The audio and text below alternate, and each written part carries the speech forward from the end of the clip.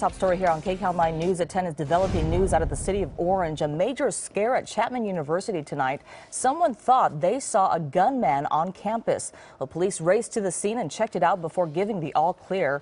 KCAL 9 Orange County reporter Stacey Butler is live on the scene where things are returning to normal tonight. Stacey. Susie, that's right. Police have now left the campus. Everything, as you said, is back to normal. But for at least an hour tonight, tension was high as students and teachers alike had no idea just what would happen next. And our teacher told us to turn off the lights, lock the doors, get under the desks. Panic at Chapman University tonight. Everybody's phones just started going off, and some guy said, "There's a possible man with a weapon in the building," and a professor quickly jumped into action and told us to get down and turn off the lights and to just stand by the door and told if anybody comes in to just knock him out right away. Around 7:30, dozens of officers responded to a report of a possible gunman in DeMille Hall at Chapman University.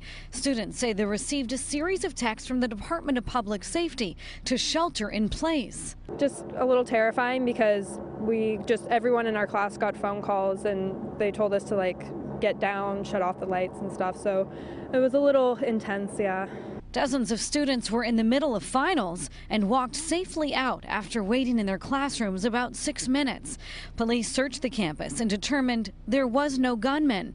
But for at least an hour, many worried about their loved ones, tweeting, "God bless my professor who let us sneak out during our final before they told us there was a gun threat on campus. Praying for all the students and my sister at Chapman right now. Terrifying seeing my alma mater, Chapman University, on the news right now." There's bomb threats and stuff in LA and a lot of schools shut down. So that's what I think makes me a little more scared. Just the fact that other stuff is going on a lot. And students told me tonight as they poured out of that DeMille Hall that it was hard not to think about the latest terror attacks and even the terror threats. That's the very latest from Chapman University. I'm Stacey Butler. Susie and Jeff, back to you.